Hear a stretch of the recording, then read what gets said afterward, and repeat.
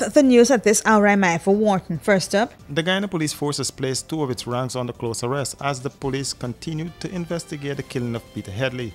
The police said a 45-year-old man of Dowden Street, Kitty, was detained by the police on an allegation of theft, and while he was being transported to the Providence police station, things took a turn for the worse. According to the police, Headley reached under the seat of the vehicle and pulled out what appeared to be a firearm, causing the arm rank to discharge a round which struck him to his body. His family is not buying that story and wants the police to come clean on the matter. The family spoke with the media outside of the hospital mortuary at the post-mortem examination this morning. No bandit. He's a father, he's a brother, he's a husband, and he's a friend to so much that love and miss him. He's not no bandit. You could ask the entire Kitty. He's not no bandit. He does more give than even want to take from people. He's not no bandit. That they murder him, whatever reason, I don't know, but they murder him. Whoever did it, they have his phone also, and we need justice. This is not fair for just stop somebody and then they die. Even if whatever they are alleging, they have a law to guide everything. You don't just kill people like that. He have a name. His name is Peter Headley. No other name. He's not no murderer.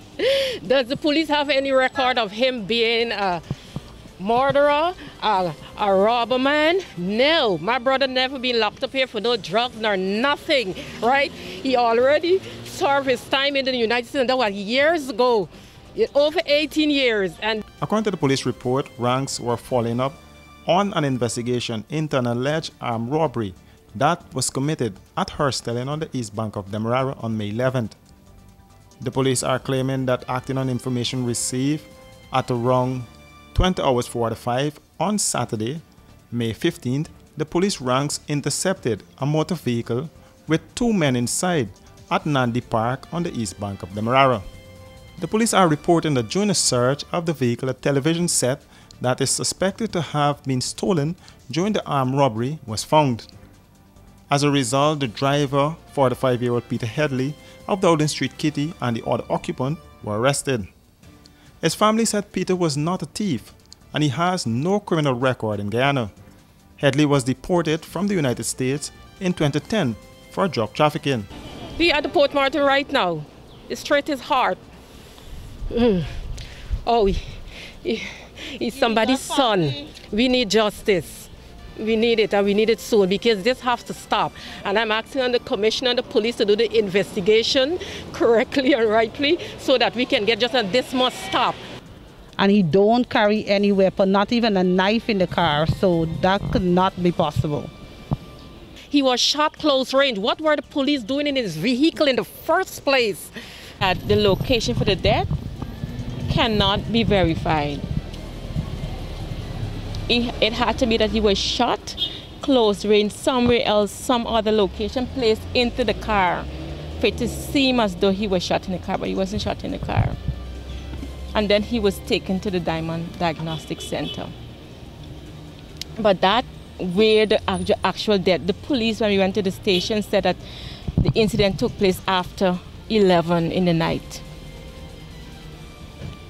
Lycan is saying that after 8. So what really? They got a call after 8 saying that to pick up this body from DDC. So what then? The police, they're contradicting themselves. You understand? They can't say to you exactly what happened. Why did they put him in the police vehicle?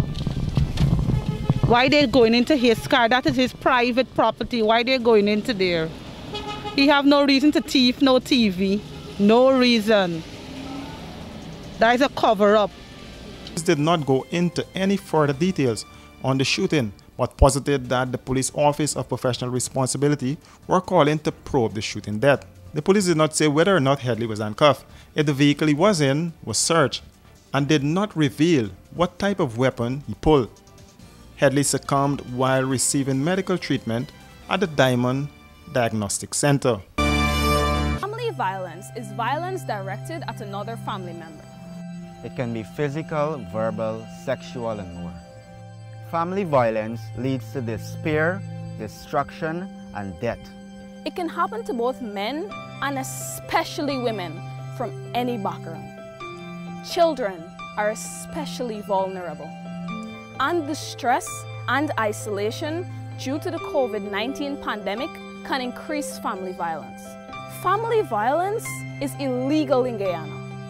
If you or someone you know is experiencing gender-based violence, family-based violence, or sexual harassment, contact the Women and Gender Equality Commission at 231-5276 or 231-5298. Or put an anonymous note in the post office boxes at the Guyana Human Rights Commission Building, the Guyana Post Office Corporation, the National Library, the Georgetown Public Hospital, and the University of Guyana.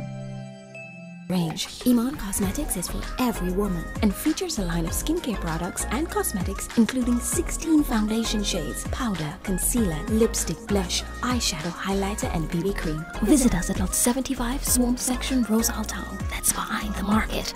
Or call 337-4422 or 688-9249. Shh.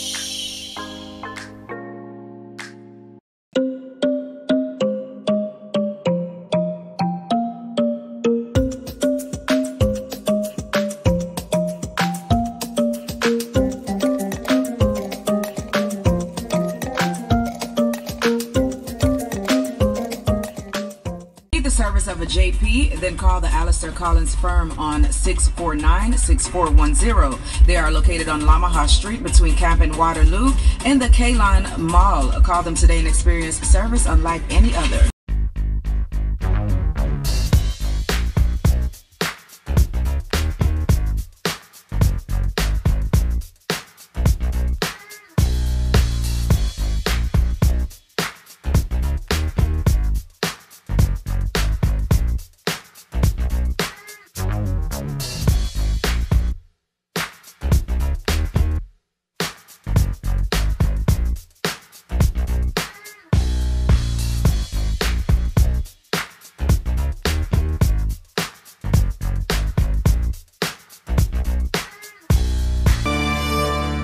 The country's COVID-19 death toll is now 344. The Ministry of Health today reported 3 additional deaths. The fatalities are that of 2 females aged 60 and 45 years old and a male aged 68. They are from regions 4 and 3. Meanwhile, the ministry recorded 81 new COVID-19 cases, taking the country's total case count to now 15,352. 1,908 persons are in isolation, of which 1,799 are on approved home isolation, with 112 in institutional isolation. 15 persons are said to be in the COVID-19 ICU.